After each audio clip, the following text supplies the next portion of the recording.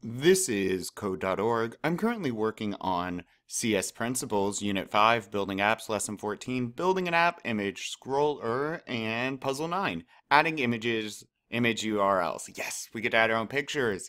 We're ready to start improving the My Favorite Things app. We'll do this in 2 steps.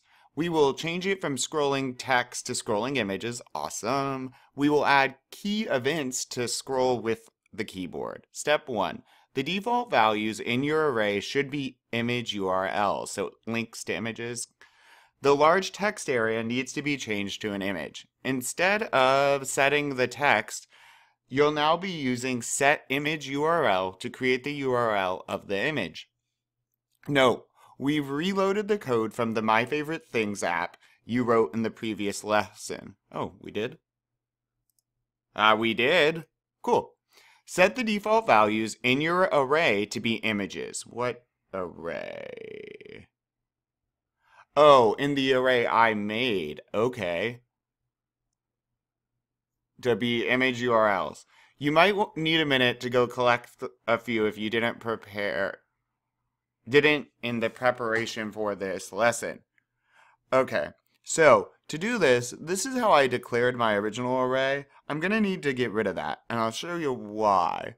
But I also am going to want to use here, because I don't need this. I want images, and it will be easier, well here.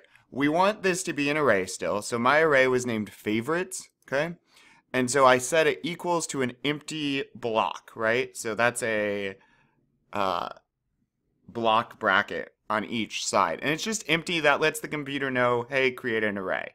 Now that we have that, what we want to do is we're going to want to append to it. Because if I put 3 URLs here, it's going to go way off screen. But this way, it will be visible, append item. And let's remember how append item works. So we want to say, for me, mine's called favorites, right? And that's the name of my array right here. That's the name. Favorites, and what I want to append goes here.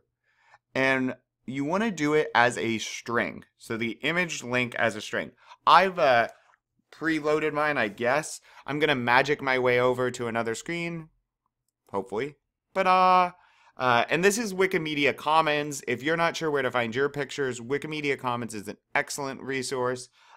This is Creative Commons, so it is free for me to use, no royalties. There we are. And then I'm just going to grab this copy image address. So now I'm going to click here. Oh, right. I need to be in text mode. And paste. Ooh, that's long. Okay. And then I'm going to go down one line. And again, I'm going to do append item, comma, favorites, comma, and then in quotes, I need an image link. That one I've done. I wanted a link of a teacher. So let's see if I can copy image address this way. And then right click paste. Oh, that one's even longer. Okay. So that looked like an old school teacher. I liked it. And then one more append item. And then favorites is the name of my array, which is why I'm putting favorites there. And then what I'm going to append, it's going to be a string again, a URL. I'm going to get rid of that. And lucky for me, for the YouTube one, I have a picture of myself from one of my videos on my website. So, ta-da! I know, it's ridiculous. And I'm going to right click and then paste.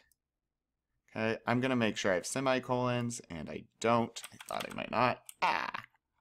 Semicolon. Semicolon at the end of each of these. All right. So we have our images. Now what? In design mode, delete the text area and replace it with an image. Make sure your image has a descriptive and meaningful ID. Okay. Delete the text area. My image? Okay, sorry. So I guess we're just gonna grab this text area, delete. Now add a empty image and pull. And it can be empty at first because it won't be empty for long. And then They did my image. I'll steal that idea, I guess. My image. Okay. Inside your function that updates the display, replace set text. Replace set text with set image URL. So that updates the display. Add last button, next button. And what do I use to update my, update screen. Okay, so where's my update screen function? That's what I called mine. Remember, we made this in the last lesson. Here we are. Okay, and then they want me to replace it with set image URL.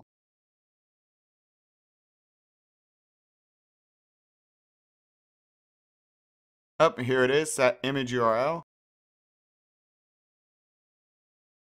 We want to leave this one of, because I want to keep my count. So this set text, make sure to leave. Number labels, what mine's called, this thing. Now, image URL, yep. And then what do I want to change it to? Okay, and then I change it to one image. Oh, we're going to use, got it. This is cool. We're going to use our, okay. So what we're doing now is we're going to use our array. I wonder though, are we going to, oh yeah. So remember how we were doing this? Mine was called favorites, and then my index was called, I think, item index. So just a refresher, this is the global variable you saved at the top. Way up here, favorites, yeah, that's your array, but then item index. That means every function, every part of this program can change item index. So that's how we keep track of which image or which part of it we are on. Are we on 1? Are we on 2? Are we on 3? Because each of these, when we click like last, right, we decrease item index by 1, right? Item index minus minus means decrease by 1. We decrease it by 1, and then we update the screen. And so the computer says, update screen. Okay, my image. Oh, my favorites away. Okay, so this is 1, 2, 3. Okay, what am I doing? Oh, well, I need to decrease it by 1 now because my item index is 1 less. So what index? Oh, I'll go back 1. And then it's going to set the image to be that, hopefully. Test to confirm. Let's see if I broke something. Code. Teacher. I'm so proud of us. And by us, I mean me. Me. All right, so that is working. Awesome. And then I guess we can add keyboard keys next. Cool. Let's keep going.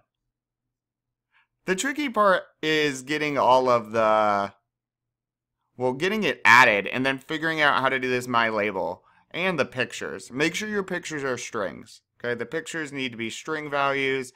You want to use append item. It's the easiest way. And then you gotta update. What I called it was update screen, update display, and leave this number label so it still changes. All right, onward.